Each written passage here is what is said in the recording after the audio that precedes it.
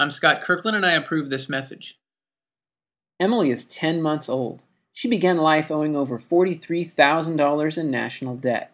By the time she's old enough to raise her own family, payments on her share of the national debt could have purchased a single-family home. In the past 2 years alone, incumbent Mike Honda has voted for laws that have increased our government's debt by more than $1.5 trillion. My children can't afford Mike Honda, and neither can yours.